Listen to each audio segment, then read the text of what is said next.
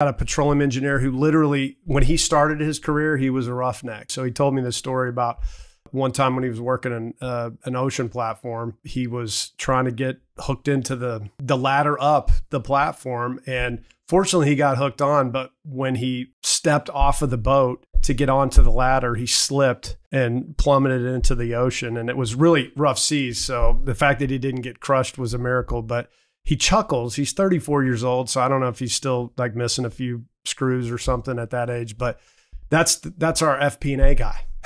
So he does all of our. There's nothing more terrifying than the ocean, in my opinion. I mean, especially being that far out. Well, and when it's rough, and I mean, it's not like, But anyway, he's a petroleum engineer by training and by education, but he went to work for a PE firm and learned how to do FP&A, and he's awesome. Like it's his superpower.